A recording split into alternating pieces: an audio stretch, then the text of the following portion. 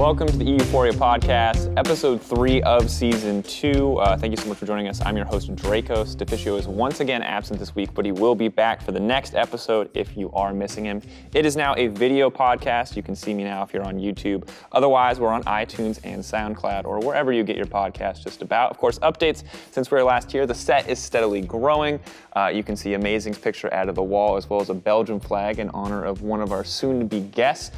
Standings have been updated. Power rankings have not. I think we're going to tackle that one once we get back from Rift Rivals, as it's going to change pretty drastically. You can see Splyce there at the top. And there's a final update on our bet. So Maurice did lose in the bet last week with Vedius, predicting that Sjokz would beat G2, which means he does owe us a Volibear dance. Hasn't followed through yet. Has bailed twice on me now, so if you see him on Twitter posting anything, feel free to respond with a cheeky, where's my Volibear dance? Where's my bet at? Amazing. Harass Maurice, that's the most important thing. Of course, our guests for today are Sjokz and Odoamne. We're gonna be looking at some overhyped and underrated players. We're gonna be talking a little bit about Splyce. I mean, we're inevitably gonna talk about the World Cup a little bit too, because Sjokz is here and she's excited about Belgium. So without further ado, Sjokz, Odoamne, welcome to the set, come on in. This is awesome. I know. It's very cool. It's an experience, right? Can I shake your hand? Yeah. Oh, ooh, is this we're gonna do a Leno style? Hey, welcome to the show. Hey, good to have you. Yeah, nice. Thank you for shaking my hand. Yes, nice, good stuff. I'm all for, so I wouldn't expect that from you. You're way too kind. No, I gotta give you. You're a player. You're equal. I don't see you as an 04 player. The 04 doesn't matter. I still remember. Ooh, I'm still number 1 in your heart. Of course, darling. Of course. And number 2 in the. And you're also rated A tier in our preseason power rankings, which we will talk about later. Joy, oh joy. Of course, 10th place by technicality of spelling, tied for 9th, I guess, with H2K. So first off, Sjokz, you're back from Belgium. How was your week away from the EU LCS? Well, it was only 3 days. I was with 3 days, not a week. Yeah, I didn't miss the show, but Belgium was really worth. Got to see some family, got to see Belgium win, got to drink some beer, have some chocolate. Everything, perfect Belgium experience. Perfect basically. Weekend. Yeah, it was great. Not so perfect for you, Odo, with the O2 this weekend, I know. But I don't want to dwell on it. Just tell me, what do you do on your days off, Odo? Talk to me like, what was it a fun, like, ooh, let's go shed all this baggage from losing? I mean, sometimes when it's not as drastic that we lose 2 weeks in a row, that happens, but it was kind of, we were collectively wailing together. So we were just sitting there and being miserable with our lives, and yeah, it was great. Sounds like a wholesome, fun-filled weekend. No, it was great, Sjokz. We had tons of fun. We loved being 04 on our day off. Oh, perfect, fantastic. I do have one question. So last time you were on the show, you and Sjokz were here, and you were talking about like you really wanted more stuff in your room. You wanted it to feel more like home. I want an update there because, so for context, last time we were here, Odo was like, I don't have anything in my room. Like, Splyce should take us to IKEA. We should pimp our room out. No bed, closet, They said they have basics. Basic right? necessities. But I want to know, have you upgraded? Do you have like some sweet band posters? Like, talk to me about the room status update. Does it feel more like home, or are you still like, oh my God, why am I in a gaming house? It's kind of the same. I mean, my room back home in Romania is like pimped out of its mind. So. What posters do you have? What bands or which stars or team stars? I'm not really with bands and stuff, but I recently went to this, what was it? It was like 10 years of Kill la Kill, and I got like a huge ass poster and it was insane. So I'm looking to hang that on my wall soon, but other than that, I wasn't really, No footballers, no swimmers? I mean, I used to be into swimming a lot and have, I didn't really have posters, but I had people I looked up to a lot, but I didn't really have this, normal childhood in the sense that I had a lot of time to pimp my room and stuff. I was mostly focused back then on like my swimming, and now with league and stuff, I didn't really have this time to, I'm not really the kind of guy that just expresses stuff and puts posters in his room and stuff. That's fair. Interesting to hear. I was kind of hoping that there would be more, that you had like totally decked it out, that there'd be like a nice bear rug or something. Tokyo Hotel, fake Backstreet Boys. Yeah, exactly. I mean, especially with the 04, I think I deserve some Tokyo Hotel in my life. So. Oh, now there's an emo. Some emotional evening, sitting in bed. Great. Yeah. I do want to point out though, you brought a gift for the show. We started asking players to do that. Odo, you're the first person to do it. So you brought us a sapling, and I just want to read. Let me do it. You want to read the message that you wrote here? This is from right next to my heart for all the people out there. So it's like, for all the tanks out there, this Maokai sapling is dedicated to you. And also, as a little extra for the co-host that is missing today, screw you, Linga. And this is it, the Maokai sapling right here in our hearts. I had to ask you about that because he sent out a tweet with, EUphoria podcast questions for Odoamne and Sjokz. And then you were like, when did you guys change from having like feel-good star players what was to this? losers? Are you calling us losers? I mean, present company excluded, but we're definitely doing well. We're doing good. I mean, we're not 04 in the LCS right now. Yeah, but I mean, you're part of the podcast and you're part of the, the show. Crew. So you're calling yourself a loser? Kinda, yeah. Oh. That's rough, dude. That's rough. I mean, it's kind of true, no? It's I lost only 4 games in a row. Yes, but you lost many last split and you almost ended up winning. You know, you're going to Rift Rivals. It's I great. mean, not in a row. I do love the make you feel better effort. It's like, you spent a lot of your career losing. This shouldn't be a But big you always deal. did really well in the end, you know. Perennial third place player. All right. We appreciate the sapling. I'll put it back on the shelf. Plus the signature, which I did miss at the time. But we'll add it to the various gifts and bet photos. Speaking of which, I hope you noticed that your picture in a dog suit is in the background. That's a fetish right there, isn't it? Yeah. I guess for some people. I mean, for him, like, look at him. He's so happy. I've never seen him smile this much. It was a good day. You were really enjoying it. You were overly enjoying it. Me as a furry on this podcast. Yeah, pretty much. me and the fish are kind of satisfying your fetishes. Yeah. Let's not talk about that anymore. Wow. Odoamne, I forgot how grossly inappropriate you can be on demand, and I appreciate that. And I still can't believe you guys censored my my jokes from last time. Do you remember it? Yes, they were bad, dude. They were insane, man. The first censor was insane, but you guys were really butthurt about it. It was. I'm not even going to go into it. You laughed so much. Come on, you loved it. We did, and if you want to go back and listen to that, it's episode 8 or episode 9 of season 1. But we're not going to go. But that beef was awkwardly long, so it was good. You know, when it's too long, it's good. I didn't mean to make it sound like that, but whatever. Okay, our first segment is Overhyped, Underrated. Today we're going to be talking about Overhyped, Underrated players. Oh, that's me right now. Okay, well, you're going to get a chance to go, so I figure I'll go first since it's been a while since we've done one of these segments. So the gist is, you pick a player, you talk about why they're overhyped or underrated, you make an argument, preferably a concise one, and we talk about it, right? Do you agree? Do you disagree? Is this person full of shit? That kind of thing.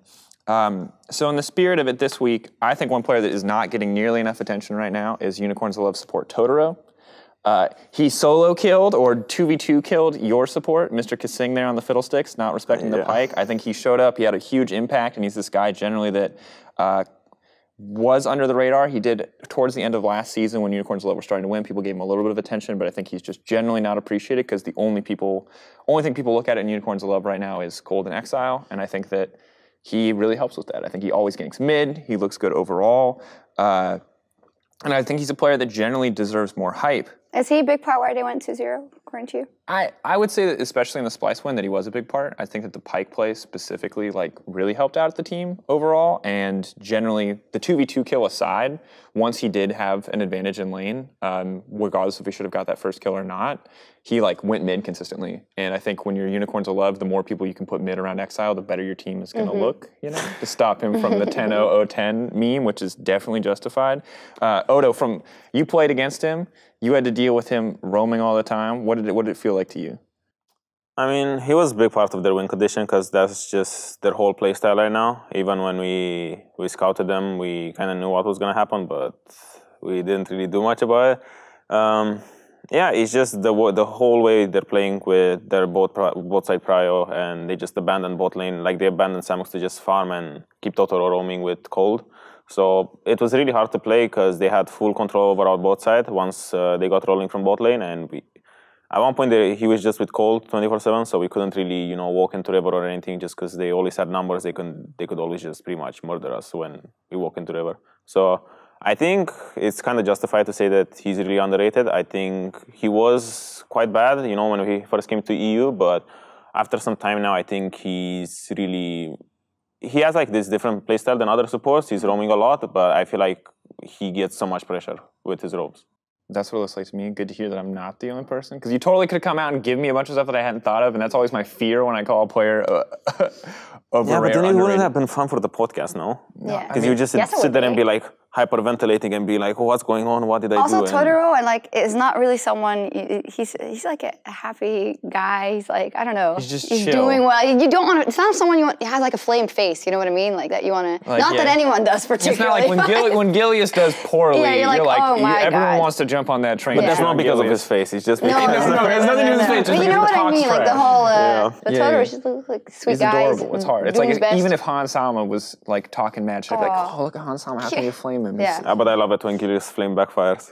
Like everyone is waiting for the moment where Gilius flame backfires, so everyone just jumps on him. But I love that Gilius commits though. Yeah, I love Gilius. Like he's really funny, and he kind of has this a bit of like persona, you know, for the Twitter bans and stuff, and that's really cool because outside of the game, he's a sweetheart. But I don't know, I love it. Like he commits so hard to the trash talk, and even when it backfires, the fact that he deletes his tweets and stuff is just so funny. Like I love it. I think it's good for EULCS though to have someone who talks more trash. Because here's the question: when you play against Gilius after he's been talking trash, are you more excited for that game? I mean, not really, because I kind of got used to it, and I know it's part of the show. Yeah. But in the back of my mind is always like, if I win, he's gonna delete his tweets. So I really want for him to like delete his tweets and stuff because it's just so funny. Can you guys? I missed sort of this, but Maxlor had this tweet that he apologized because he tweeted about Joko when they beat them, and then he was kind of feeling guilty. But I didn't think it was that bad. Like I read the tweet because I had missed some of the context of the game, and I just figured, oh, Misfits probably beat Giants, and then Maxlor tweeted something like, "Chat. Get banged," you know what I mean? And then he apologized for it later. So I don't know, maybe the Twitterverse was getting riled up on him and was like, why are you tweeting that when I didn't think it was that bad, to be honest. That bad. Probably Joko, he flames a bit as well. There was like a little bit of a trash talk video. I don't know, I think people were too worried, but maybe like Joko was like really down on it and he didn't want to like... Max was just too polite.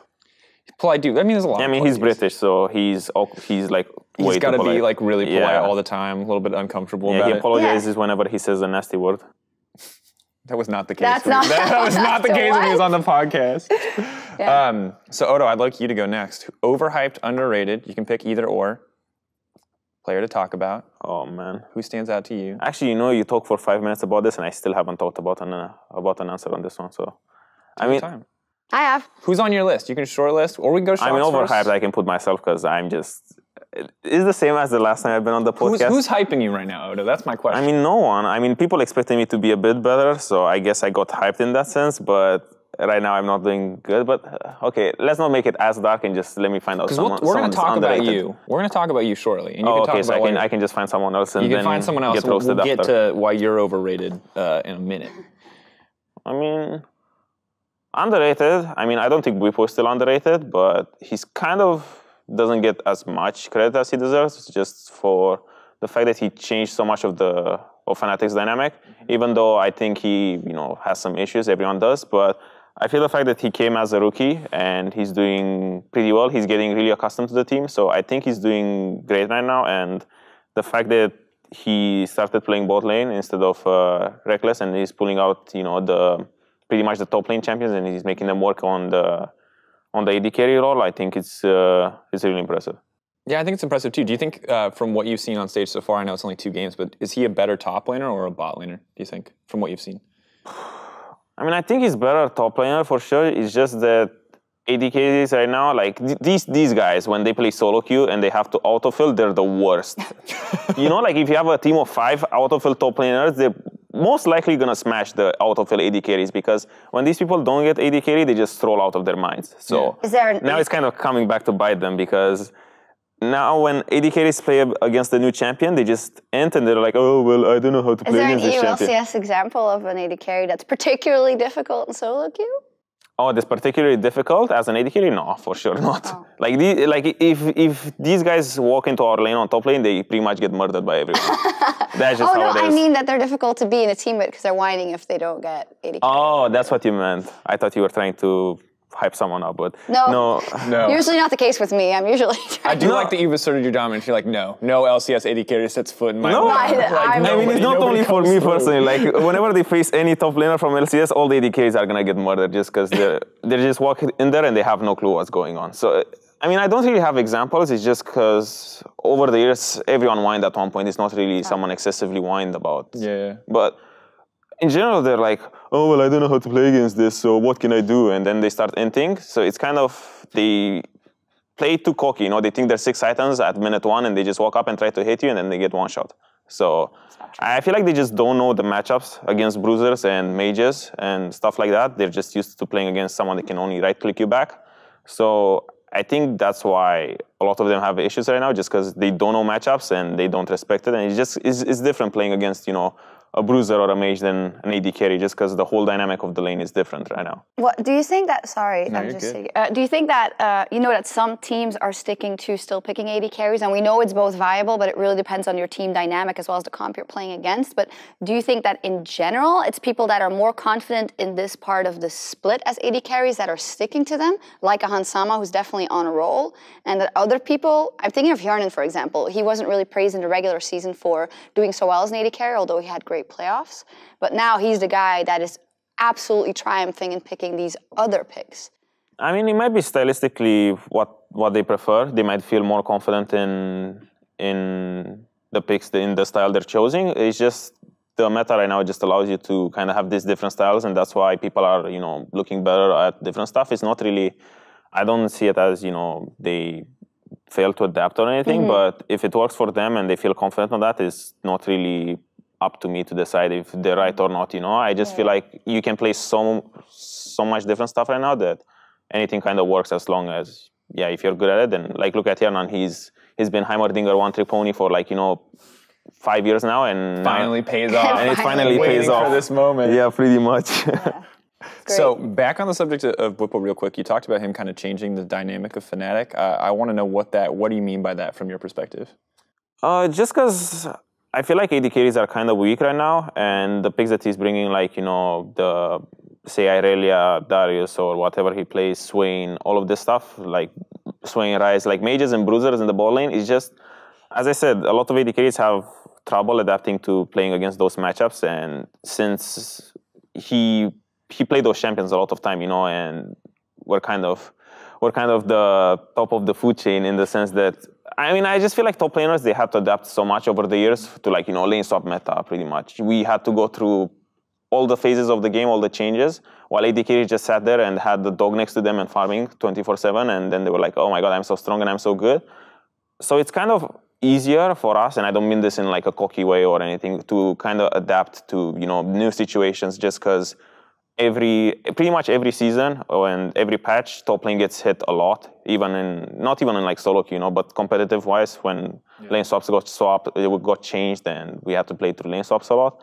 So I think that's just like a skill set that he has, even though he might have not played in, you know, the most competitive team back then when lane swaps were happening and all of this, but it kind of just shows that experience that he can adapt to situations, and I think that's why he's doing so well right now, because it's a lot easier to play against AD carries, not as, you know, as a player, but against the champions of AD carries. What I found really interesting also is that we had this video in ELCS, I think it may have been week 1, where he talked about, oh, for me, it used to be I came in to Fnatic and I came in and I wanted to learn from SOAS and I would be there and play a couple of games or whatever, but it wouldn't be that I take the main seat immediately. And he was talking about how now, you know, I'm not going to go out there and not give it my all because I don't want to be the number 2. I want to be there and play, and how this dynamic between him and SOAS and just in the team had changed. Can you imagine you're a veteran, right? And you've won a lot. You've just been there at the main stage for such a long time. How would you deal with this dynamic of someone first being brought in and then at the end really getting a lot of play time, in the end winning the championship kind of without you? How do you think you'd deal? I mean, it's kind of like two sides of a coin. I wouldn't really say like disappointed or hurt or anything. I would be sad in a way, because I'm kind of, SOAS is not really getting slowly replaced, but the fact that Bwipo is getting more time just makes SOAS feel, you know, less valuable to the team, and I'll probably like he's getting replaced when maybe he isn't. Yeah, right? like I would feel less valuable to the team as well. But on the other side, for a veteran like me, I think I would feel good in the sense that at times I get kind of too, you know, full of myself, or I feel too like overconfident, or, you know, I feel like can touch you. Yeah, I feel like I deserve my spot and I should be here and I'm irreplaceable.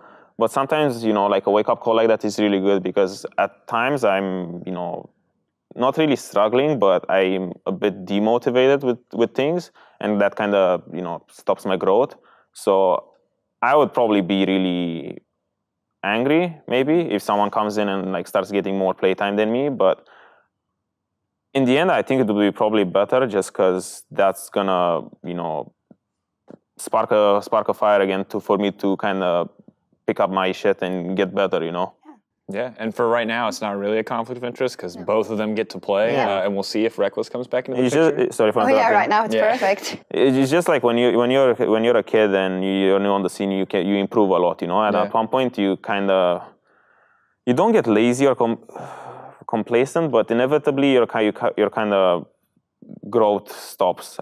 Yeah. So I think something like this is kind of necessary for everyone at one point. Makes a lot of sense, and I'm curious to see how that dynamic continues to grow. Sjokz, I want to hit you. Overhyped, underrated? Are you gonna mix it up? Are you gonna give us someone who's overhyped? No, it's really difficult to think of someone overhyped because I feel like it's about to be week 3, and it's hard because I feel the people who are hyped are clearly hyped, and they're also in the #1 team. So there's really not someone who's, I think, in between. So I'm gonna have to go for underrated, and this might be maybe a cop-out or whatever, but I think Sjokz is still a bit underrated. Yeah, that's a good one. And I only say that because he got so much in the past, like last split and before, and even I think on Splyce in the end, because he was never, you know, he was never a Perks, he was never a Caps, he was never that guy, you know, or definitely not for a longer period of time.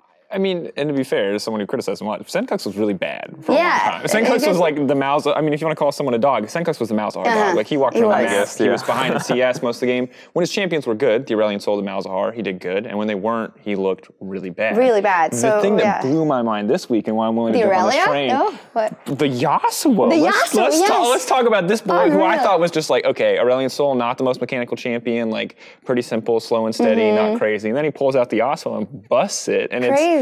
So for me, Sjokz is... Well, I think because we talk about Hansama so much, right? We talk about, and I think we should because Hansama is killing it, Maxor's killing it, that whole team is doing great, but I think he just deserves credit, and maybe we'll have to revise that in a couple of weeks, but I hope this is kind of the click that Sjokz needed. And you say it, right? He's not just in the mid lane with an Aurelion Sol. He's picking Aurelia, he's picking Yasuo, he's up in those side lanes. He's taking the 1v1s, and I felt like he, like, mentally, he was more aggressive in a way and just more confident, it felt like, in taking the trades, especially on the Yasuo. Yeah. So I think that's a positive evolution. I mean, he should get some credit for that. That looks good. I'm curious, Odo, you played against them. That was his Aurelia game. Did you, when you looked at Misfits, like let's say last season compared to this season, is it a lot harder to prep now knowing that Sjokz is doing so well versus last season when he was kind of just a role player, wasn't doing a whole lot? I mean, I guess in a sense because last season and even when he was on Splyce, he wasn't really like, you know, this big threat, so you didn't really need to put a lot of attention to, you know, prepping for a good mid lane matchup or something like that, just because I feel like the meta for him wasn't the best. Like his champions, the meta kind of shifts away from his champions, and I feel like now it's kind of shifting back to something that he's comfortable on. So I wouldn't say that he was like, you know, a big threat, but I feel like now he's definitely, you know, I don't want to sound mean, but he's not invisible. Like now he's actually doing stuff, so he's actually doing good for his team, and he kind of like surprised me as well. You know, for so far this split, I think he's doing really good, and the way he plays his champions, I feel like these are his like comfort champs right now. So I feel like he's pulling out, you know, good numbers on them.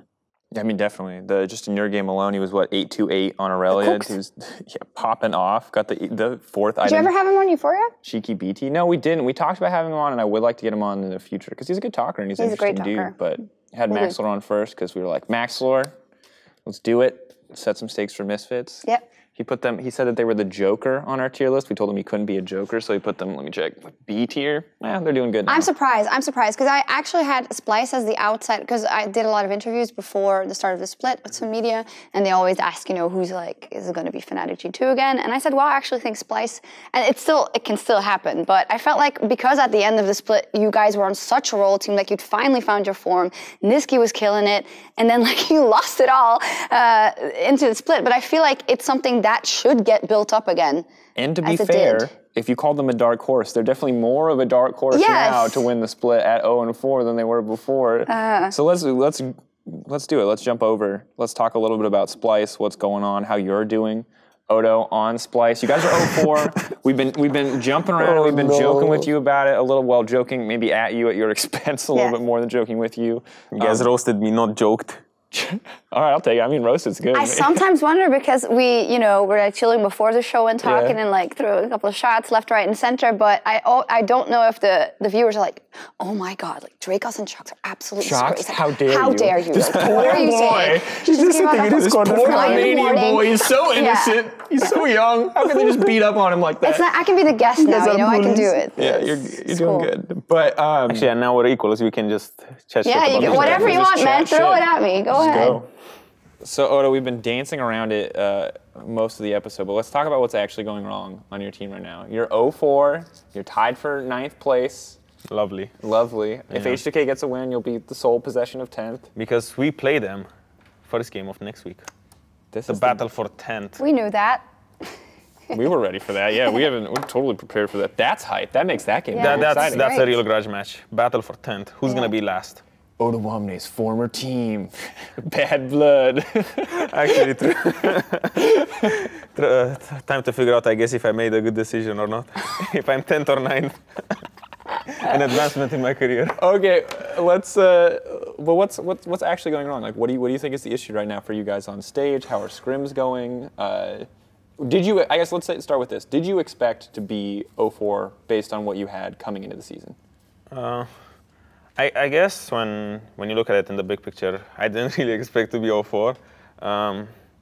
But I mean, it might not be a good excuse, but I think our schedule so far has been pretty rough, just because I feel like we played the top 3 teams, plus you all. Plus you all. Yeah, G2, so you guys have played Vitality first, and G2, Misfits, and Yeah, and I feel like Vitality, G2, and Misfits, at least until this week, were the best 3 performing teams. Well, Vitality kind of dropped the ball this week. Yeah. But it was rough just because we're not really, I feel like, a team right now that can adapt to, cheese super fast. And I don't think what Vitality did was cheese, but I think our side of the scrim bracket, the teams we scrimmed, we kind of like, developed our own meta, while Vitality's bracket developed like a different one. And in our side of the scrims, the meta was, no Heimerdinger, not really major spot that much and all of this stuff. So when we went into that week against G2 and Vitality, we weren't really like prepared for like, all these major spot, and we kind of got destroyed just because they got both priors so easily and they just kind of snowballed the game super hard. So I think that's the reason why week 1 was so bad. And week 2, I think the Misfits game, we kind of just lost super hard mid 2v2, and it just snowballed from there. But I think they didn't really do much to close out that game, just because they had such huge leads and they weren't really like that proactive. And I think you all stylistically were just awful against, just because we have issues, changing our playstyle to match theirs and the roaming support, and all of that's happening. And yeah, I think with the schedule, we kind of got the 4 worst teams to play against. And I think if we, the following week, since we have I think matchups that are good for us, we don't go like, 2-0, 4-0, or 6-0 and stuff like this, and we keep losing and stuff, then I think that's going to be, When's it breaking point? It's 0-4 now. What is like we're really in trouble? Because I do agree with you that the strength of schedule, especially in the beginning of a split, especially with the meta as it is, it's not an excuse, but I think you are right in that point. But if you go again 0-2 this week, is that then all hands on deck? Yeah, pretty much. I feel like not even if we go 0-2, but I think if we don't have a 2-0 week this week and we go 1-1, and then at that point we're 1-5, I think that's a huge alarm bell for us. I think we can't really afford to go 1-1 this week, just because, as I said, I think we have good matchups coming in for us, and I think all the teams that right now are like 3-1, 2-2, they didn't really get to face G2, Misfits, and all of this, so that's at the point where they will probably start getting some losses, and we just kind of need to take advantage of that and pick up our wins against the what we consider the weaker teams, at least. Do you think the time in between the end of the split and now is what made you lose kind of the progress you made that you showed in the playoffs, or is it the meta? I don't think we lost progress that much. I think the mistakes that we had last split kind of got fixed, and now we're kind of tackling bigger issues. I just think the first week was just we couldn't really do much, because that's just the scrim bracket we had. So when you develop a scrim meta like that, and imagine we were on the other side of the bracket, you know, if we knew about the mages and all of this. Yeah, like the games might have been different, but when you play with, you know, double support, and the thing is, our side of the bracket of the scrim meta was just the funnel comp with you know, supports bot and all of this stuff, and G2 kind of played something like that, but they played it different where they don't AFK farm as much, and the teams that we all played, they were just AFK farming, you know, so they kind of surprised us with that, you know, so it was just really hard to adapt, but I think we picked up the ball for second week, but didn't really go that well. Kick it over the line now. So my question is, last split, you guys had a lot of struggles too at the start of the season. It wasn't 0-4 bad, but it was similar things where the team felt like it was learning a lot of it, and you were just playing those scaling comps. You were perpetually the Maokai player and these Kabi comps, right? So what's different this time in terms of growth? Do you feel like the team is better now than that point? What changes between this underperformance and the underperformance you had at the start of spring? I mean, I think we're better. Imagine last split coming in, with our, you know, zero synergy and stuff, we get to play G2, Fnatic, Vitality, and Misfits, and we would probably go 0-4 again, and we would exactly have a copy of like this. But the scheduling, like last split, was we had, you know, a really good team and a team that was kind of our level. For example, we had something like Fnatic and UOL in the first week, and UOL was kind of like a fight to the death where no one won, but we need to schedule it so you guys have really easy matchups in the beginning of the split, and then it happens 2 times in a row. To be fair, Splyce is like, as a team and an org, always does bad at the start of the split. Like historically, I don't think they've ever had a good start. You have really bad goal difference. Also, it's like you lose really hard in the early game. And it does, I think it's kind of a testament to the fact that you guys are able to develop, because it's a clear developing line, like the whole game. It's just like, I don't know. I'm a bit sad because I want you guys to do well. I think you have great qualities. I think you really found your form. And I think you have to aspire to play a final and definitely make it to Worlds. I think that's that would be an absolute failure if you don't make it. Yeah, I mean, I missed Worlds last year and I really wanted to go, you know, Worlds every year of my career. So I'm really sad about that. And if I don't make it this year, it's going to be even worse. But I think, I think we're progressing. I think every week of scrims we kind of get better, and it's just this. I don't want to sound like this guy that just blames it on schedule, but I mean, now it's up to us to kind of back the statement up, you know, and pick up wins against. So 2-0 week or bust. That's what we heard. Yeah, pretty much. H2K Rockhat. So you're right. That may be a good time to get a 2-0 week. They're both tricky though. They can be really. I mean, Rockhat's 2-2. H2K is down there in the bottom. So fight at the bottom of the bracket on Friday there. A dogfight. Yes. So I'm curious about that. Speaking of dogs, you haven't had to play only tanks. Well, actually, it looks like pretty much only tanks just about this time. You got one Aatrox game. Which I was kind of spectating that game. Yeah, a little bit. So actually, so interestingly, I want to talk to you about your role in the team right now, because one of the things, you did an interview with the Players Lobby, or you wrote an article actually with the Players Lobby, talking about kind of like your sense of fulfillment and like satisfaction in your career. And one of the things you talked about was new patches and like this like hunger to learn new patches. And so when I read that, now I look at your team performance where you guys are like really struggling to adapt. Do you still feel like you have that? Like when you see a new patch, when there's a new top lane meta, that you're the kind of guy that like wants to dive in, wants to learn absolutely everything about this top lane meta, and that's like a really exciting thing for you? I mean, it still is, you know, even if all the new champions I learn, we don't pull them off in scrims on stage, I still kind of get this, you know, sense of satisfaction that I get to learn them. I think this patch has a lot of new top lane champs that most of them are kind of like niche picks that only work into 1 or 2 picks, so you don't really get to pick them that freely. It's just that this meta is kind of like blind pick stop a lot. That's why, you know, randomly blue or purple side just locks in Mundo, you know, because it's just in this meta, you can't really afford. You need to kind of counter pick or flex as much as you can. So if you don't pick something that counter picks, or you have like flex on 3 positions, then it's kind of bad. So yeah, I mean, hopefully we pull out like new less tanks in the top lane, because whenever we lost in LCS and I played Ornn and stuff like that, or Mundo, it's kind of disappointing, you know, because it's like, it looks really bad because your team is losing, so the tank can't really do anything, so he looks awful. But if you're winning, then the tank looks insane, you know, because he just can't die. So like that's why, you know, tanks on winning teams have like KDA of 20, and on losing teams they have like -3 or whatever. Because it's just like that. You don't really have the ability to influence, as a tank, unless the game is 50-50. If like the game is even, then you can team fight well and all of this stuff. And if you're slightly behind, but if you get smashed like we did, then I can't really get to do much on tanks, especially because most of the games, by the time I get out of laning phase, then the game is already kind of over. And so I mentioned earlier before we went live that I had some fun facts for you. But so we always say that top lane is an island and people are left alone. So Odo, are you familiar with how jungle proximity works? So yeah. 3 to 15 minutes within 2,000 range. You had 0% jungle proximity this week. Really? Both of your games. That's lovely. And let's be clear here, jungle proximity is like an almost perfect stat, but it has a couple issues. Literally, if Xerxes is near you when he's doing Krugs as you walk back to lane, you will get jungle proximity.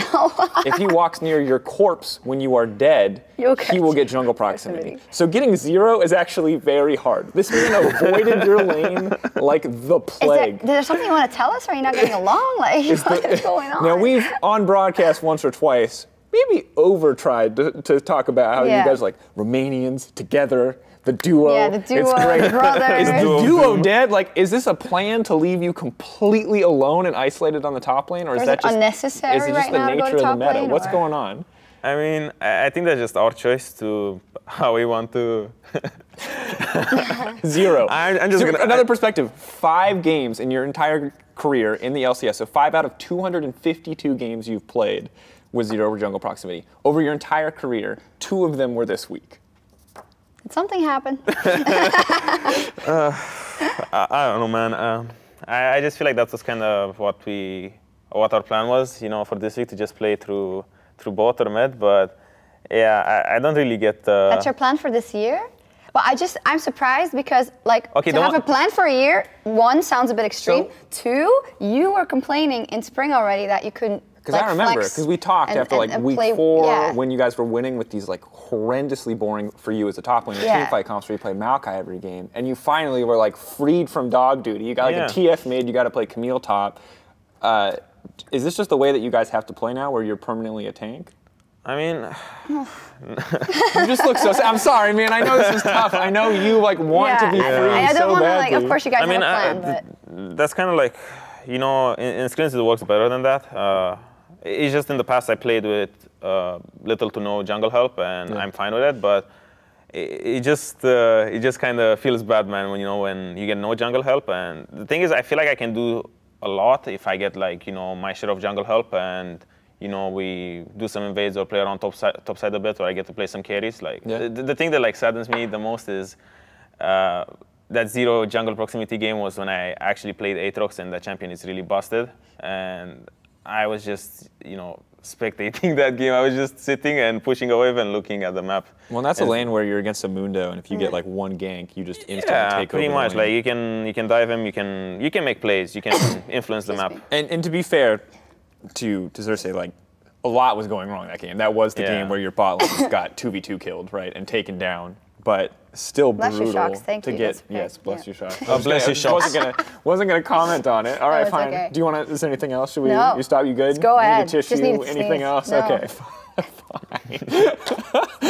So I mean, I understand why he wouldn't pay attention top, but it is interesting that it's so clear. If I can interject, I saw an Ornn solo killing a Mundo. It is possible. What game was that? That was Vizicsacsi versus Wonder. Killing Wonder? That was the Wonder game. No. Wonder killing Vizicsacsi. Oh. And that was the game where low-key Vizicsacsi inted. He really ran it down. So we talked to him about that afterwards, and he said he wasn't super comfortable in the matchup, and that showed. Because the next day he smashed lane, right? The matchup versus Wonder, he got smashed in that. So it seems like he just wasn't as comfortable in the matchup, and he acknowledged that the second he didn't flash, he was dead. Okay. Yeah. I mean, that must feel bad, man, because he's a really good player, right? Yeah. Well, and that's. I mean, for Schalke especially, just to go on a sidetrack, that sucked because they had a good game plan, and then when individual members collapse completely, the game plan kind of goes. I mean, that's just kind of his problem because he's stylistically a really aggressive player, and that matchup is just you can't win. No matter how good you play, in Mundo against Ornn, you can't win. All you have to do is just farm and wait for laning phase to end, and you just farm jungle counts 24/7, and you just run around the map and throw some cleavers. And it goes against his nature, probably. Yeah. So I'm gonna take this trade. Legit, you can't walk up to trade with Ornn. You just have to sit max range and throw Q for 20 minutes until you get out of lane. That's just how it goes, and you pray for team fights. So, yeah, the fight that he tried to trade is just kind of why he died. This was a silent protest against the top laners. Yeah. Dog champs. To continue on the subject of your team, how is team morale? Because I know you were disheartened. We mentioned this already at Spring. You don't sound super great right now. You're joking and you're laughing. I'm glad you're having a good time. But like, are you guys confident you can turn this around? How is it from like a mental standpoint? This is a depressing podcast, by the way. Like, it's so I feel like whenever I'm on the podcast, Odo. it gets But okay, in my defense, you guys always call me when I am inting or my team is inting. Well, I mean, it just happens pretty often. Like, it's not. True. We could. I want to clip that face and just have that. It's like an emote. He's forever. really good at that. I mean, I usually don't feel bad about like. You guys got some flame. you guys crushed it in playoffs. We'll get you in playoffs when you guys are on the up and up this time. I promise we will have a happy BS Odo podcast where we get to talk about you. They'll get you if Reckless and Perks aren't available. They'll be like, Odo, do you want to come? Because we have. No. I'm just flaming them. Oh, okay, that's perfectly fine, I guess. Yes. Okay. Just kidding. Talk to me about team morale. So, like, is the team feeling good? Or are you guys worried? How is it? I mean, as I said, we were kind of collectively wailing, and well, not really wailing. There wasn't like any sound. We were like, crying out loud. But we were really, we didn't expect 0-4, and yeah, I mean, everyone kind of knows that the schedule was bad, and we can't really afford to just mentally FF, because it's kind of summer split and we need to kind of pick up the ball. And if we decide to just FF like this, then this whole split and year is just doomed for all of us. So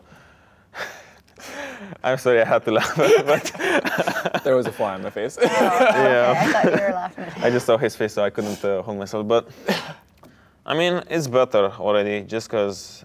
I mean, everyone wants to. We want to get out of this hole, because we kind of dug it our own, and I think we're gonna manage to pick it up again and have a good week. But yeah, I mean, morale isn't too bad. It was really bad after we lost because we couldn't believe that we're 0-4.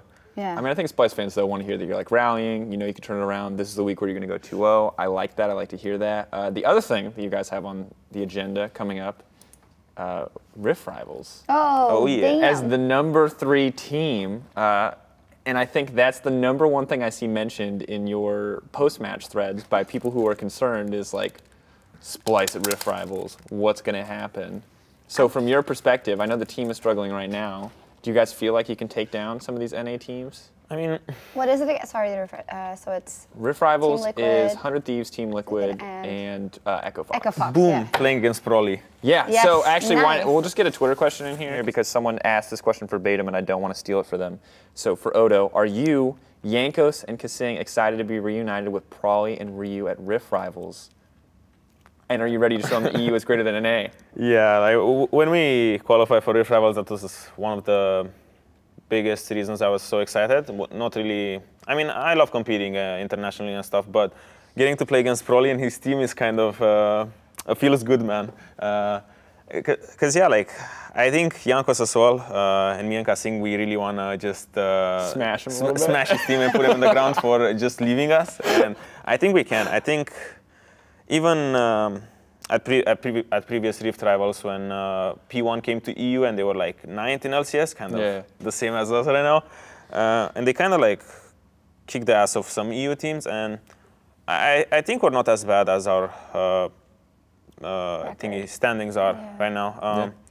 Like scrims are going well, and I think these teams were just way better than us. But I think once we get there, obviously I didn't really scout them that much, the NA teams, but stylistically, they might be okay for us. So I don't think we're like that bad that we just FF every early game and we get like stomped like that. But I think, standings won't really matter. I think it's just if we manage to get into good form for it, we should be fine.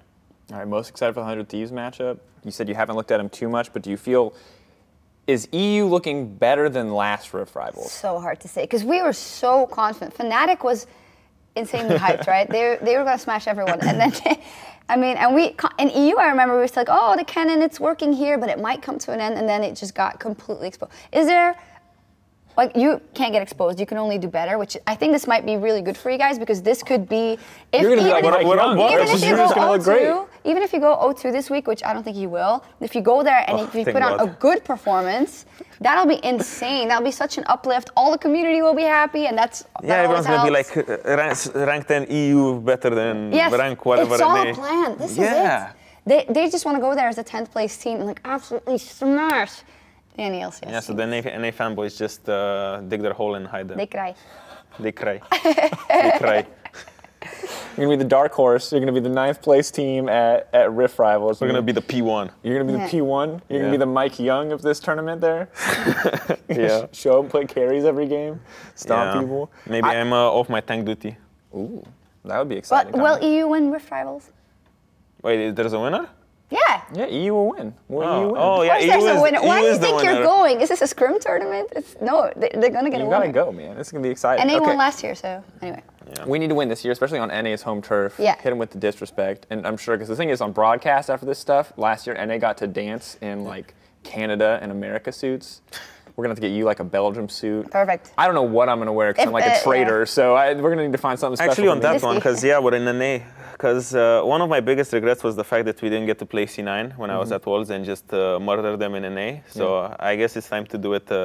At this Rift Rivals. No C9, Ripperoo, but you can murder. But some other NA team, so that's fine. Yeah. Echo Fox, you can take out Hooney and get some long-term vengeance for Europe. I mean, Hooney is a really fun matchup because I always felt like I was doing really well against them, but then his dog would show up in the lane every 30 seconds, and then I didn't really have a shot, you know. Now he and his new dog, who they call Dardock. Sorry, Dardock. Dardock. Actually, they swapped sometimes, so you could play Dardock. I might play against Adrian top or something like that. That would be really disappointing. Like I would feel bad. Maybe even if you lose, you can take cute pictures with puppies, apparently, because the new player pictures of NALCS, they have like a Zale's dog, I think. It's like the cutest dog you've ever seen. But they, for some reason, have the dog. Well, it's like, sometimes I'm like, oh, NA, what are you doing? And then I'm like, that's such a good idea. NA, what are you doing? Okay, look over there. Cute animals. Yeah, look at those cute animals. We do have cute animals. Yeah, look at those puppies. Perfect. Okay, so I do want to round out the Splyce discussion. Let's talk a little bit about predictions. You have to play H2K Gaming and Rawcat this week. Are you predicting a 2-0 week? Are you confident in a 2-0 week? Because you said you need a 2-0 week. Yeah. But you believe in the 2-0 week. I mean, I believe in the 2-0 week. As I said, if we don't go 2-0, then it's really bad for us. But I think these teams over, last split, they weren't really like a big threat to us. I feel like we matched really well against them, and I think anything else than a 2-0 is a really big failure for this week. Agreed. Have to. Like, not agreed in terms that these teams are. I think Rawcat was great. I think H2K can definitely have their moments. We saw the turnaround they did last split, and Rawcat, Memento was an absolute monster, this weekend. So I think there's definitely more caveats than just, we'll beat them because we should on paper. But yeah, I agree that you should go 2-0. This has to be the research. I mean, if you want to be a top team, then we have to go 2-0 this week. Both Rawcat and H2K were playoff teams in the end, right? So. Yeah, but Rawcat got 3-0. No, H2K, yeah. H2K. And Rawcat was they were both playoff teams. Yeah, but they got 3-0 by us. Yeah, they did. Yes, But, okay, so talk to me about how you match up against Profit then, because that's my thing. I believe you can be H2K, for sure. Rawcat, not as convinced right now, because while, yes, their mid-game looked like utter trash against Vitality, and they threw a giant lead that they shouldn't have after Memento got so fed, their late game looked good with Profit on Vladimir. So how do you feel about that matchup specifically? I mean, I'm not really too worried. I feel like even in the game where he was on Vladimir and he was like carrying every single fight, I feel like his play was good, but the items he was building were really, troll. Because it was like 30, 40 minutes in game and he had 200 AP on Vlad and he was 1v5ing instead of having like 600 if he want like a proper build, So I'm not really too worried about like facing him. I don't think he's like, this insane laner or whatever. Yeah. Like, for example, who is it? Like Wander. Like if I would play Wander, then I would probably, feel like I need to do my best, and just we're gonna have like a good game in the top lane. But I might sound cocky, and I am cocky in a way, and I feel like he's not really, this big threat. Okay, so then if you I'm not going to take him lightly, you know, but I don't feel like he's, you know, at the level of Wonder or someone that goes like toe-to-toe to me every game. Are you worried at all if like he gets a pick like Vlad, which has been a signature pick for him, and you're stuck on some kind of tank, that you're not going to be able to have the same level of influence in a game that he is? So that even if, let's say, that you're the better player, you perform better, but he just gets to that point where Vladimir does more as a champion, that you're just not going to be able to have the same impact? Yeah, that's going to be... If he gets Vlad, then yeah, I'm get stuck on... Like, most of the time, tanks get outscaled against Vlad, so it's kind of up to me in, you know, early game to do stuff on my tanks. But, yeah, hopefully, like, the draft for top side won't be, you know, looking too bad. So situations like that where I get outscaled and I'm irrelevant compared to him doesn't really happen. All right. Well, I'm going to predict for Rocket. I think you're going to go 1-5. I think you're going to be HGK. You want to be Vedius, you are. No, I'm not. No, I don't want to be Vedius. Please don't. Please don't. This is not a diehard love for Rocket. This is me not being 100% convinced yet, and my biggest concern is that we'll have that's fair. We have a rinse and repeat of the Vitality game where, ignoring the fact that Rocket got ahead, they just get to it, they build a late game comp, and that you guys, with your struggles right now, can't close a game, and you just end up against a Vlad and Aurelia in a late game team fight. And even if they were doing nothing up until that point, they just they roll over the top of you. Now that said, since we're different, Odo, you know what this means. You've been here before. It's a bet. It's a bet. Okay, so we did dog costumes last time. I'd feel bad now. What do you think we should bet this time? Oh, you don't have one already? I don't have one. No, Deficio's gone. And it's Deficio's gone, and it's instantly disaster. Do you have any ideas off the top of your head? The loser has to learn how to do a backflip. That's so hard. That you can't. I mean, that's also not like I feel like it's just hard because you don't know how to do it. Man, Tyler wanted the backflip. Well, how about just a cartwheel? A good cartwheel. Cartwheel? Okay, I feel like that's harder than a backflip. No, it's not. You won't, like, it's definitely not. You have to spin sideways instead of like... No, the backflip. No, you have it's to, like, much easier. But it's like, you know... This has to be on gymnastics. So you have to... Okay. No, because I think... I used to do gymnastics, actually, and dance. And, like, the backflip, I think, is much harder to learn because it's also about being afraid to fall back, and then you have to pressure legs up. I think cartwheel is easier because you can do a crappy cartwheel. If you do a crappy backflip, you break your back. But backflip is more impressive. Like, cartwheel is kind of This isn't... Cartwheel isn't that... but it's much more safer. And so what I'd like to do is I'd like to up the ante here. Oh. Okay. I'd like for you, if I'm wrong, I will come on the LCS show or filmed off the LCS show and be put on the LCS show. I will do the cheerleader pom-poms and I will make up a Splyce cheer. But if you lose, you have to make up a EUphoria cheer, or we'll make it up for you, and you have to get EUphoria colored pom-poms, ending with a cartwheel. With the cartwheel. Wow. So pom-poms, cheer, cartwheel. But yours, I wasn't doing a cartwheel. Yeah, you're not... No, I'll do a cartwheel too. Cartwheel for either of us. The bet is basically loser has to cheer. I'll even do... We doesn't even have to Splyce cheer. I'll cheer for Odoamne. For tanks. For tanks. Whatever you want, dude. You lay it down. You just need like some green pom-poms and like... Green pom-poms, like let's go tanks, cartwheel. I'll coach you guys. Is that sufficiently embarrassing? That's the question. Yeah, cartwheel's difficult. The key here is embarrassment. Is it? I know you think that... Like, he thinks cartwheels are I'm not really saying easy. you have to successfully cartwheel. No, I'm saying you have to attempt in front of a large audience. Cheer and you said cheerleader costume, right? I didn't say cheerleader costume. Yeah, I heard that. Did you? No. Do you want to? It's up to you. I mean, we need to make it as embarrassing as possible because, like, if I win, I really want it to be embarrassed. You can't like be wearing a skirt and doing a cartwheel, you guys. You have to do tights. You just do like tights and a skirt. tights, and just like a top or something. But you need like good makeup. Like girly pink. I spit at that. So you're gonna put on girly pink? Why did you say that? What? No, I was just like laughing. Okay, you know you're up in the stakes here. Okay, so are you down for this? I mean, if we're gonna clown ourselves, they might as well go all the way now. I love it. Oh man. Okay. Okay, so we need like good makeup, like, you know, pink, red. Oh no, we have fantastic makeup artists. Okay. We will get some lipstick going. Can I coach cartwheel? You can definitely coach cartwheel. Okay. Actually, why am I so let me just clarify. What's up with him? He's like, let's do this, and you're like, okay. And he's like, no, that's words. But also, let's do this and this and this and this. Yeah. I mean, I need to brace myself. Self-inflicted. Cheerleader outfit. Makeup. Cheers with pom poms. Full makeup. Full cheerleader outfit. This feels like 7 different bets. And a cartwheel. Yeah. All in one. But that's so good, no? Okay. Yeah. Okay. I mean, this is fine. But then all the NA people are gonna be like, oh my God, EU has so weird humor. Herder.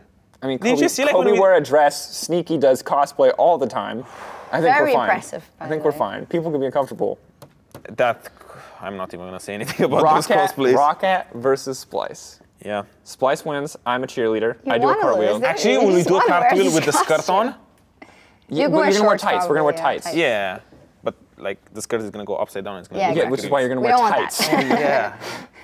It's not a kilt, dude. We're not. No. What, are we gonna have pom-poms in our hands while we do the cartwheel? I think you put them down to do the cartwheel. We can figure out the logistics I mean, later. we can have them with like. In our We'll hands. figure it out. It's good. Yeah. I mean, that's fine. Rocket versus Splyce Saturday. Oh, this is gonna be awful. This is gonna be terrible. For you. It's gonna be Oh great. yeah, you think I'm gonna be dressed up like a cheerleader? I mean, you've already been a dog. Are you gonna be a cheerleader? Man, you were so lucky with that one. Like, imagine going against me and the Fisher and actually winning. That's true. It was good too, because that was the week that Soaz broke his hand. So Soaz wouldn't have been able. I would have felt really bad if we had to go to like Soaz's house with a dog costume, be like, hey. But he could have been like wimpy, you know? Yo, I think a cartwheel So would I have know been you're worse. not playing playoffs, but here's this dog costume. Can you put this on? We do have to be careful with the cartwheel, now that you say it, because it could be, everything could be intense. Everything that's intense I'll tell physically, you I'm what, always careful for the players. I will promise. Yeah, we might have to find mats or something. Yeah. What I will promise, 100%, assuming that we get everybody on board, is cheerleader outfit, cheerleader makeup, and cheer. With cartwheel as the bonus. Yeah, I can bonus. definitely do a cartwheel. You If is you- pending safety, because obviously if you hurt yourself. Yeah, pending safety, I think. Because I'll agree to that, because that's fair. Because if I hurt my wrist, no one cares. If you hurt your wrist, well, I'll do it for him if you don't have a Bwipo right Yeah. now, so there's no backup Odoamne for Splyce. I mean, I can learn to do a backflip. I can break my legs. Or my neck. break your neck, yeah. Whatever you do in your free time is your own business. We didn't encourage It feels you to like be he here. secretly knows how to do a backflip. No, I don't. I just really I want to want to learn show how to. you guys. I finally. I was trying to get both of them. Okay, so that's our bet. We have the I'm just going to call it the cheerleader bet for short. Sure. The specifics we'll find later. The last thing we have to do today is Twitter questions. We already answered one from Cultured Lamnid. I do want to go with a few more, starting with you, Sjokz. You had some intense questions. Yeah, people get fired up. Yeah, so this is Good. This is one from It's good. at Duncan Duncan Watson at Duncan It's gonna be Duncan _Watson Shields. I'm like, holy. GE. Foreign asks. Whoa! Yeah. Fries with ketchup, mayo, or mixed? What? Yeah, these, Okay, I'm gonna get a hard-hitting question. Fries with ketchup, mayo, or mixed? Well, I love mayo. Some people may know this. I just love mayo. Belgians love mayo in general, but Didn't fries you like with mayo. eat mayo from a jar or something? Yeah, I used to. That one, You we used weren't to. getting paid that well yet, so I was just like eating mayo from the jar for dinner. No, I'm kidding. Oh my god. we were never on mayo salaries. That's a No, little this is like 5 years ago when it was just resting on my table, and yeah, I just really like mayo. However, we call it cocktail sauce, which is ketchup and mayo mixed with anything that has mayo. I'll have it. Odo, your preference? Fries, ketchup, mayo, mixed, mustard? You want to get weird? Just ketchup. Just ketchup. I'm not a big fan of mayo. I did try cocktail sauce once and it wasn't too bad, but I'm gonna stick with comfort and go ketchup. I used to actually hate mayo until I came to Belgium in 2015 Worlds, and now I eat mayo with all of my fries. Nice. From a jar? Sometimes mixed, never from a jar. Make it yourself. I've dipped it in a jar before when it was at the end of the jar, and I was just, gotta get it out with the fry. And then It's like all the mayo was like all the way up to your Well, no, wrist that's and why I stuff. had the fry, right? So that it wouldn't have to get in there. Oh, I thought it was like one of those big jars like Sjokz had. Yeah, I was just sticking my hand in Odo and just wiping it on the fries. Just wipe it everywhere. Covering myself. I do have to say, like, I've been trying to pay attention to what I eat a bit, and mayo is actually the first thing that has to go because it's like fat. That's against your identity as a Belgian. It's though, really isn't it? bad. So yeah, I'm trying to eat some hummus here or there, tzatziki, but I'm like, where's my mayo? Isn't hummus also not super? No, it's not great. It's also pretty fatty, but it's healthier. I think it's healthier. Odo, we had one question. I want to pull the person who got it, but I just want to have you start on it. But people have been asking for an updated dog champ tier list. Now, I don't want to go into the whole thing, but I do want to know where Mundo rates on the dog champ tier list. Where do you see him? Wait, how did we do it? Was S tier like the biggest, best, the biggest dog, or the worst dog? So like the one that you would hate, like only was a tank, had no fun in lane, literally sat there and waited for team fights. Okay. Well, Mundo's kind of fun, so I put him towards the bottom. Like the biggest dog is still Maokai, obviously. Like he's never gonna be not the biggest dog. So I guess yeah, the biggest dog is still Maokai, and But Mundo is the one that I want to know, because he's the new tank. Yeah. In the top lane. There's actually a lot of people who ask this question, by the way. Finding the exact dude is difficult. I would say like S tier, biggest dog is Mundo, and then you have stuff like Sion that's not really played. I guess let's say B tier is Ornn, because you can actually do stuff and he's not that useless. And I would say Mundo is like better than Ornn right now, so he's probably like C tier. So he's like the least, the dog closest to the carry. Okay, but why? But now I'm curious why, because you told me that in lane you just have to sit back and let Ornn do whatever the hell he wants. Yeah, but that's just the matchup against someone. But for example, if you play the dog champ Mundo against the carry, then you can win that matchup. So you can actually it's like, the carries are the cats in the dog. Even though he's like a tiny dog that's just like Chihuahua, and he's like, he's just gonna like go and chase the cats away. Sound effect really made that. Thank you. I'm gonna give credit to this Twitter question from Klaus V. Reinhardt. I probably butchered your name. Apologies for that. At ElaxLol. A lot of people asked it though, so thank you for the quick update on the status of dog champions. Last question to round us out, Sjokz. This one was actually really interesting. Dog ambassador here. You are the dog ambassador. We appreciate you. We have a sapling. We have a picture of you in a dog costume. We will title you the dog ambassador whenever you're on the podcast now. Eric Edberg, at Edberg Eric, asked, which pro player do you want to interview that you haven't done with? No language barrier between you and the pro player. And I would like to extend this to even pro players that you have interviewed. If you could just erase a language barrier and interview someone, whatever language you're most comfortable with, like who would you want to sit down and have like that long, super deep dive interview with? No surprise to anyone, Faker probably, just because, I think I've interviewed a lot of people over the course of a couple of years, and Odo was just bringing this up that like I haven't interviewed that many EULCS players in the last 2 years because I've been on the desk and we've had dedicated interviewers, and we had Laure coming in, and we do get to do PGL, but that's different. Yeah, I do miss the kind of one-on-one. You can just get a bit funny and loose, and like it's a chill little setting. You can yell for Wakanda at the end of it, so it's different. I miss it. Come in and kiss players randomly. Some free advertising, some free Twitter followers for cussing. But I do have to say that it took a while for me to get comfortable with translated interviews, because I think it is a totally different breed, and I think over the years it's worked better. But you do have to. People sometimes say, "Oh, your questions they're like too simple and too standard and stuff like that." And I do often agree, but there's a lot that goes into it, because you can't just go into an interview and ask like a 3-layered question that then has to be translated, and you use like an idiom that's in English that has to get translated, as you can do in English interviews. And obviously you're not as close with when there's a language barrier. In English you vibe, and you see the players every week, and it's different. So I think there's a lot that comes into play and that gets lost in international interviews, and I've been trying to, it's been an active goal of mine to have it be more funny, and just get that humor come through and let the players be more of themselves. But it is difficult with the language barrier, although it's been getting better. I think Faker is an example how through the years he's just gotten more comfortable in interviews as well. Like Korean and Chinese players in general have been more chill, LMS players as well, so we'll see. Maybe Faker's the easy answer. I would just love to sit down with any of these guys that I've interviewed a couple of times, or a lot, in Korean or in any other language, and just, I don't know, just vibe, Yeah. Would be awesome. Maybe one day. Maybe one day. If Sjokz is interviewing Faker, and you can ask, no hold barred, ask any question to Faker you want, what would you ask, Odo? If he wants to 1v1 on Ramos. Okay. No, but on a serious note, I don't know.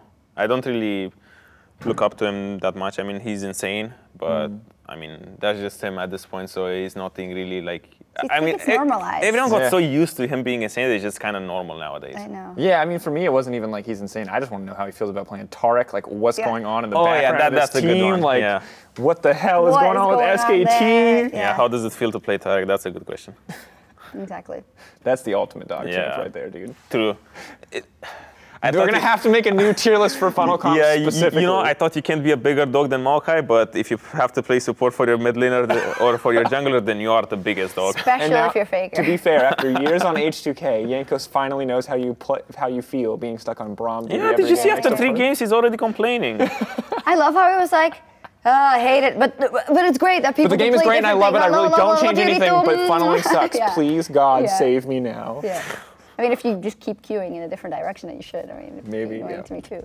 We'll take you off the Brom. All right, that's why it's easy for him. He can just auto-attack and that's it. Yeah, that's all he has to do. Occasionally alt, put an E up every once in a while. Sometimes the wrong way. Those are my favorite. Actually, it was really impressive that in the game against G2, I managed to hit 4-man or Nultu and he was playing Brom. So that's really a testament to his skill. He's helping out his former teammate. Yeah, like he put the shield up after I ulted. So it was really impressive.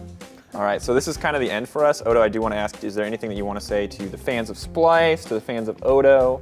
Reassure them that you're not going to dress up like a cheerleader next week after a loss to Rocket. Oh man, I mean, even if I dress up as a cheerleader, I mean, clowning around for some fun, it's still, they're going to love it. So regardless, it's going to be a good bet. And yeah, hopefully we're going to go 2-0 this week and go to Rift Rivals and just not really like smash it, but just put up a good performance and, you know, have a good showing. Like, I don't really, it's not good to say that we're just gonna go there and win, you know, but even if we don't win, I just wanna be realistic and I just wanna like have a good showing and just look better as a team and pick up wins against NA. And, you know, if we win the whole thing, then props to us. Yeah. Hey, I'm looking forward to it. I hope you win the whole thing. I hope someone in Europe wins the whole thing. Yeah, I don't care who. If I'm honest, really, someone. Really. Just someone needs to win the whole thing. All right, well, thank you, Odo, for coming on. Thank you, Sjokz, for joining me in guest/co-host status. Much love. This has been episode 3 of season 2 of the EUphoria podcast. Thank you so much for watching, and we'll see you guys next week.